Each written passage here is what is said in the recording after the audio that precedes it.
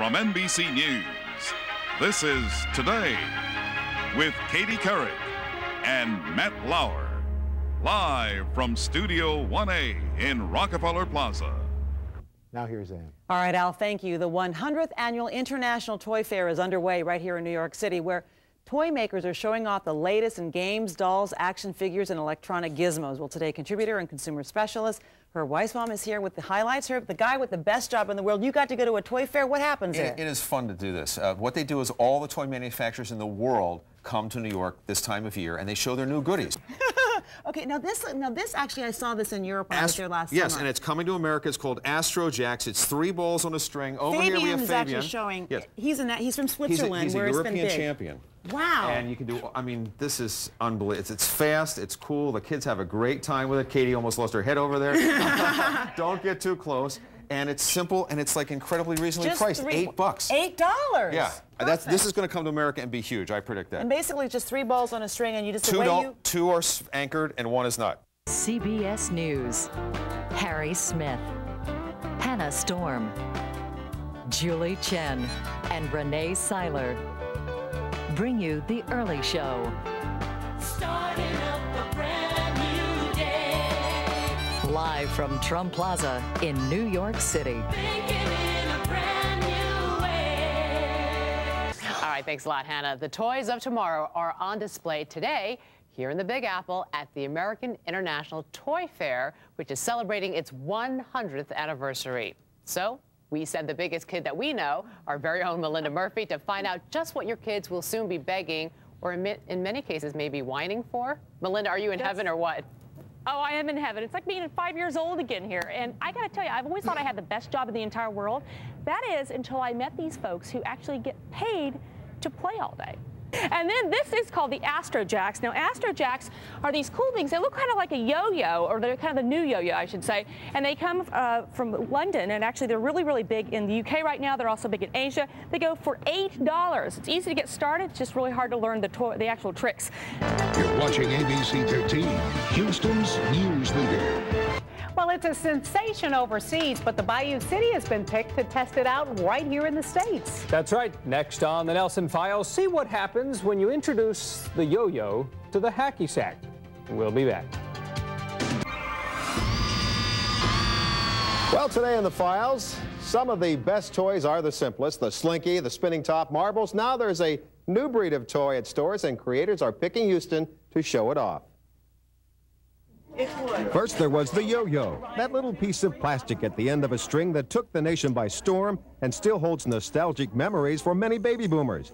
Now there's a new toy for today's video game craze youngsters. It's called Astrojax. Astrojax is a combination of, I would say, it's yo-yo meets hacky sack. Astrojax is a three-dimensional orbiter created by an American physicist, and you can see how he used some of the theories of physics to create the toy's success. This is a product that takes a little bit of dexterity and a little bit of creativity, but what really makes this one stand out is that there's no right or wrong way of playing with it. It's up to you to play with it however you see fit.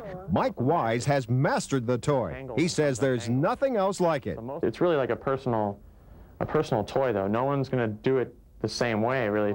Even with the lights out, Wyse's Astrojax talents shine brightly. This toy is not fun if you don't make it fun. It's just 3 balls on a string. Astrojax is already a sensation in Asia and the UK. Marketers picked the Bayou City to launch the toy in the United States. The product is available first in Houston, and it's going nationwide on March 1st. Well, Astrojax cost about $10. It's available at several Houston toy stores. And, of course, that word dexterity came up, which automatically eliminates a good portion of us. Yeah. But nonetheless, I picked up some old ones. Good. Here's one you all remember. That's called Around the World. Yeah, remember that's that easy. one? Okay. This is called Walk the Dog. Remember that one? And here's my favorite. This is Rock the Twins. That's right. Or the baby. Yeah, whichever. So this guy says it's 3 balls and a string. No, you know what that story's going to be? In a year from now, I'm going to come on and say, the man made $40 million. That's exactly what the story's going to be. Well, thanks a lot, John. Thank you, John. Appreciate it. Well, he's a man with wit and width, and now all he needs is the perfect toy. And Jonathan, are you having any luck this morning with that perfect toy? No. Top Melinda to you, Houston. We are live here on the Toys R Us at Katie Mills.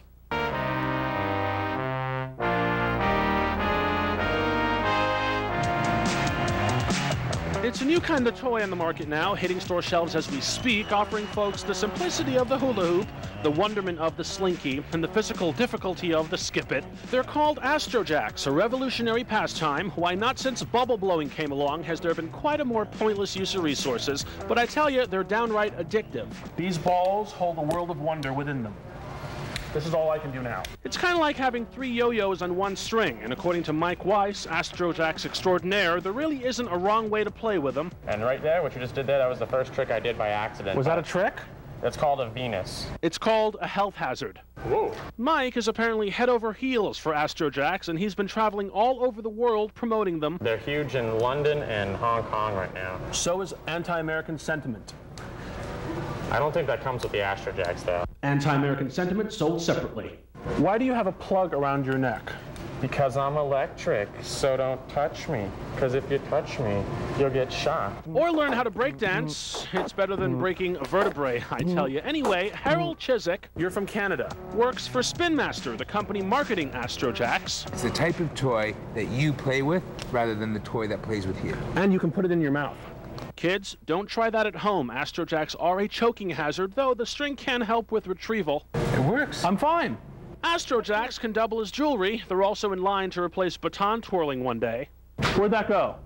Luckily, they only retail for $7.99 at Toys R Us. But they're the most fun when you're with your friends outside having a good time. You gave away your Canadianness. You said outside. Out. Out. You're going out. No. Out. Out. There you go. Besides marketing Astrojax, Harold actually has something else in life worth celebrating, a soon-to-be-born baby boy. Get a load of this sonogram. What's that? That's a leg. I hope so. As for whether or not Astrojax will catch on in the U.S. Ow! It hit my knuckle! Ah! It's really anyone's guess.